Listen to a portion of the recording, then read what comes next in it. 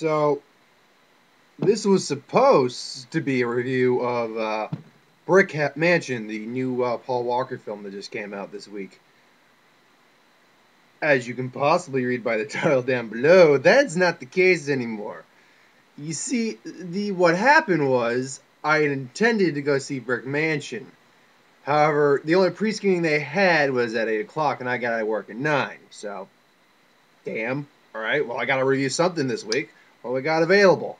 We got the Other Girls. Nah, I don't want to fucking see a chick fuck on myself. We got Quiet Ones. Horror's not really my wheelhouse. Wouldn't be that entertaining a review. Haunted House 2. Fuck. One for Haunted House 2. And here we are.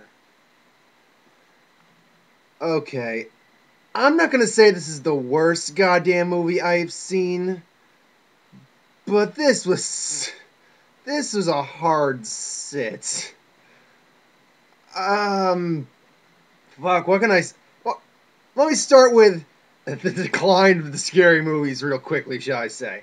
I actually like the first two scary movies. Actually, the first three scary movies. I like those a lot. I own the first two. First one I don't think is quite as funny enough to own, but I like the first one enough. Then the fourth one came. I actually did see that one in the theaters. I regret seeing that one in theaters.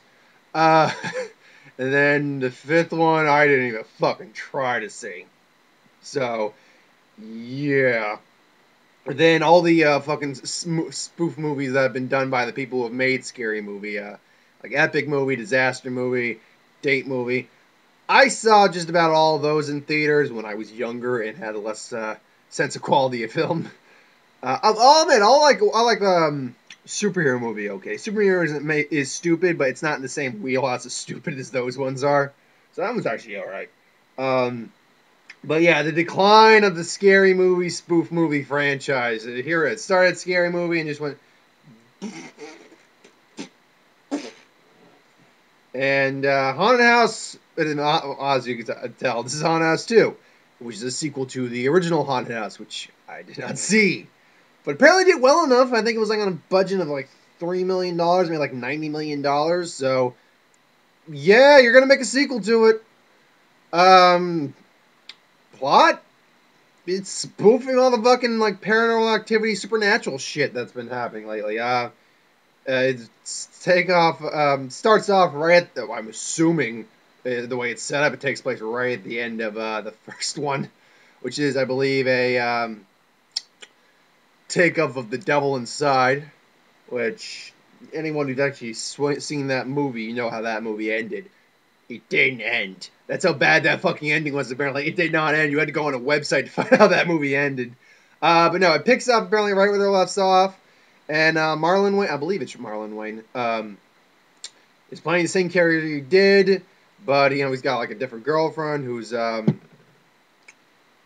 Jamie Presley, I think it is. I believe that is it. I could be wrong. She was My Name Is Earl. Yeah, she's his girlfriend, and they move into the house, and strange shit starts happening again. The big spoofs they're doing in this one are The Conjuring, with like the Annabelle doll, and still the paranormal activities with the damn cameras. Last Exorcist, Sinister is another one one of the big ones they do, and a few other nods to a few other more obscure horror movies. I can't say that it was god awful because I'll admit I actually laughed at a few parts, mostly hanging around Gabriel Iglesias because he's the only one. Because he's the only one who's actually pretty decent in the movie, consistency wise, but that's not saying a lot. Saying Gabriel Iglesias is the best part of this movie is like saying Anthony Hopkins is the best part of whatever fucking movie he's in. Yeah, he's funny. Yeah, he's a good actor in Anthony Hopkins' case. Doesn't make the movie good. No, I mean, he's got some decent lines. I like to think of it like he's doing his stand-up routine, and I'm just envisioning how that's working in the context of the film. And in that way, it's funny. There's a few scenes where some of the slapstick's kind of funny. Like there's a scene where in the beginning where his dog gets crushed by a safe, which I assume is a takeoff of The Conjuring, because the dog died in that one. If you haven't seen The Conjuring yet, spoiler. But on the whole, like I said, I laughed a few times. But the biggest fucking problem is, well, one of the biggest fucking problems is, they just keep running a joke. They keep trying to beat you in the face with a joke so you laugh eventually at just how fucking awkward the joke is getting.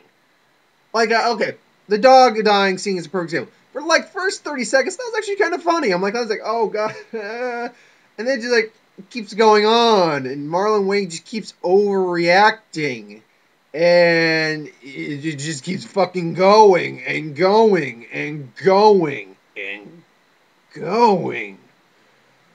Oh Christ! There's a scene where a good example. There's a scene where they're doing an exorcism and they just keep fucking bantering back and forth on unfunny banter to anyone who doesn't find like just random black humor funny. And it's not a big complaint. I don't mind racist humor. I mean, I'm white, but fuck it. I'll tell a racist joke now and then. Not because I'm racist, but because racist jokes are funny sometimes. That's just the way it is. If you don't think that way, oh well. I'm sorry if you don't think that way. I'm not going to harsh on you if you don't find racism funny. Racism can be funny sometimes. But they're just going for the cheap shot racism jokes, like brother likes white girls with big butts, using the N-word a lot. Hey, cuz! No, hey, cuz, I hear this, cuz! Oh, that character. Okay, I can't remember I don't know the actor's name. He might be another of the Wayans brothers. He was in the first movie. If you did see the first movie, you probably recognize him. He's like his cousin, and he's the one who's talking like this, cuz, and oh, cuz, we gotta get it. Oh, hell no, dog! God, fuck. I'm glad he was only in the beginning and the end, thank Christ. Oh, God. That was the biggest problem. The more I watched this movie, the more I just didn't fucking care. That was the biggest problem. I didn't care with this movie after a while. A few times I laughed, but I didn't care after that because they just kept going and fucking going. And none of it's really funny. Okay, I'll say this. They make a good little shot at the scary movies. In a scene where Marlon Wayne's spoofing a Sinister, the Ethan Hawke movie. He's being the Ethan Hawke character where he's like writing down his thoughts and he hears inner monologue and he makes a few cute little quips. And at one point, just like, when are they gonna stop making scary movies without the Wayans brothers? I mean, seriously, they fucking suck, dude. I'm like, I can't argue with that. That's really true. The scary movies without Wayans brothers really do suck. I mean, no one actually, I think, was god awful in the movie. Jamie Presley was all right. She's just playing the dumb girlfriend.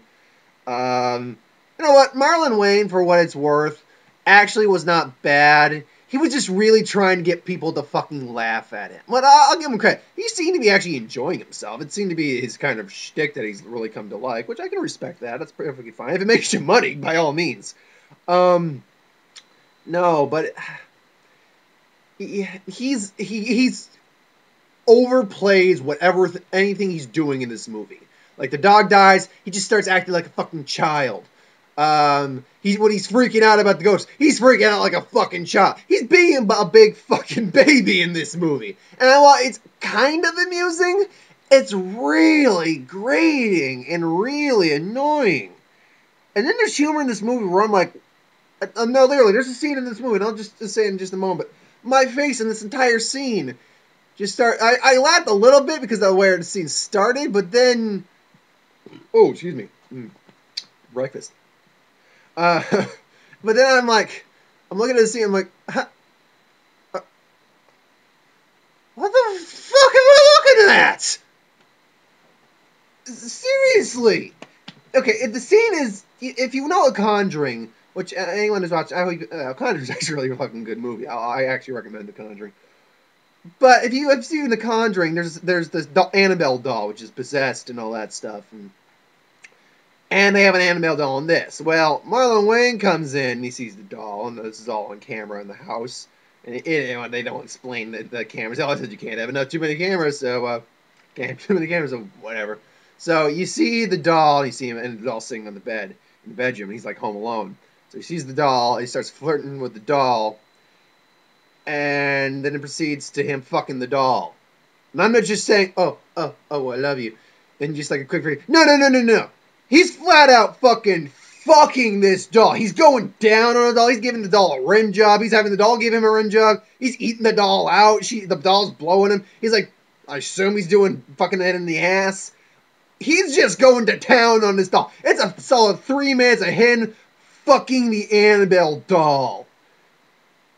What the fuck? What? Because I'm just looking at this like, am I watching this right now? I know there's a group of people who would find it funny, but really? Do they think the common public? I mean, I don't know if the common public is all for the haunted house movies. If they are, society needs to rethink its priorities and its opinions. Uh, but oh god, man.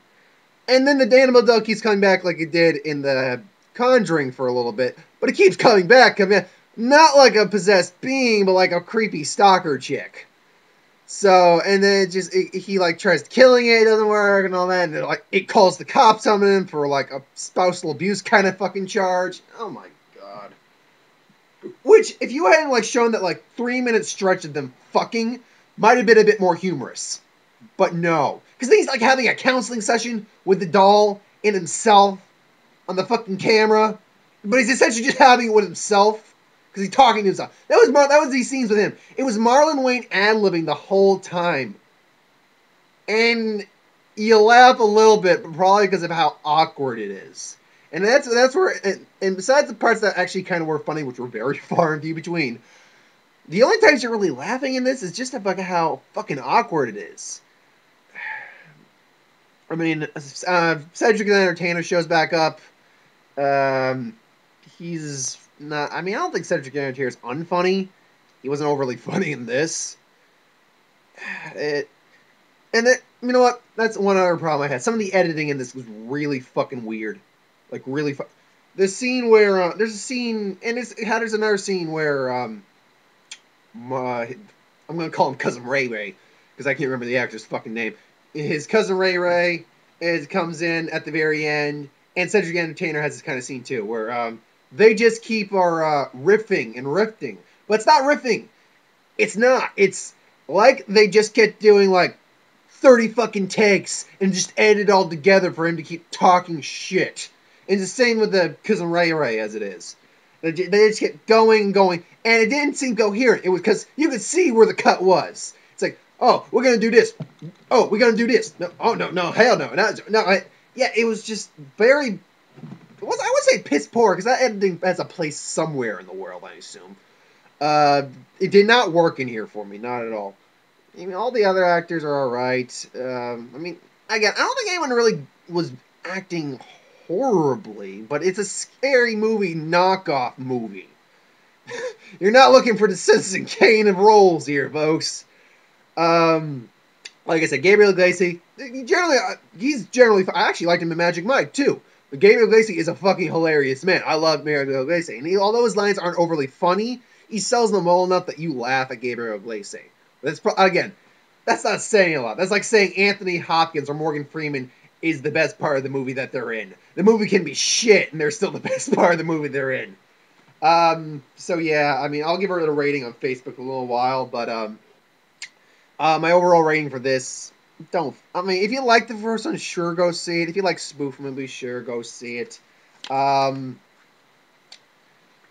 give it maybe a 2 or 3 out of 10. I laughed a little bit. I liked Gabriel Iglesias. But generally speaking, if you actually like decent comedies, avoid this like the plague. Okay, trailers I got on my stone and sticky notes again. So what did I get? I got actually, you know what? This was weird. I think it's because he was in the movie, but I got a trailer for a Gabriel Iglesias stand-up special. I mean, don't get me wrong, it looks funny as hell like all of his specials do, but I'm like, are they like doing stand-up specials in the theater now? Because it's kind of stupid, because no matter how long you have to wait, it's going to be on television at some point. Fuck it, you know what? I'd honestly see it in theaters just because if there's nothing good playing. But again, there was nothing good playing that I hadn't already seen, and I saw this, so it's not saying much. I may have to see something else. I got the new Eli Roth film coming out called Into the Green Inferno, which with I don't know how this is being. It's being filmed like almost like an episode of River Monsters. It's about you're going into the Amazon. These people find a cannibalistic tribe. It does not look great. It does not look that good because, frankly, first off, I'm not a huge Eli Roth fan. I don't hate him to the degree that some other people do, but I'm not overly fond of him. I think he's a better actor than a director. Um, no, this is shot like Jeremy Wade should just show up randomly. And you see the trailer, and these guys are like shouting. Like you hear a girl crying in the background. You see them basically about to eat the girl or cut her up and eat her. Uh, and they make a disclaimer on the trailer like this tribe has never been filmed before. So this is supposed to be real footage. No, it's not. No, it's okay. I could tell you that tribe's probably been on camera before once. Hell, might have even been an episode of River Monsters for all I know. Yeah, I'm not really interested in that. Hercules got the new Rock Hercules trailer. It wasn't the new one; it's the one that came out online. But this is the first time seeing it on the big screen. Fuck yeah, I'm down for The Rock. It's Hercules, man. He's going through 13, I think it was the 13 labors. He's going through the labors. He's fighting the fucking lion. He's wearing the lion on his head. He's fighting the Hydra, the boar. He's got to clean out the stables. There's going to be a riveting couple of minutes of filming cleaning out the horse stables. Hell no, fuck it, man. He's The Rock. I like The Rock. I mean, he's not my favorite actor in the world, but he's funny as hell. He's got some good charisma to him. He's got some charm. He can be badass at points. So, yeah, I'm down for The Rock as Hercules, man. I'm going to be there. I got Million Ways to Die in the West. That one I am so fucking in for. Seth MacFarlane directing and starring, and essentially it's a comedic Wild Wild West film. It's got him, Charlize Theron, Amanda Seyfried, Neil Patrick Harris, Liam Neeson. I think it's Paul Sorvini. I am so fucking down for this movie, man. Yeah, it's just people always see so many people. If you see the trailer, people are dying constantly in the West. It's just the Wild West. It's the way it works. And Seth MacFarlane gets challenged, I think, at some point by Liam Neeson, who's like the best gunfighter in Territory. And Liam Neeson is using his accent, which I find hilarious. Liam Neeson has like is Irish for anyone who don't know.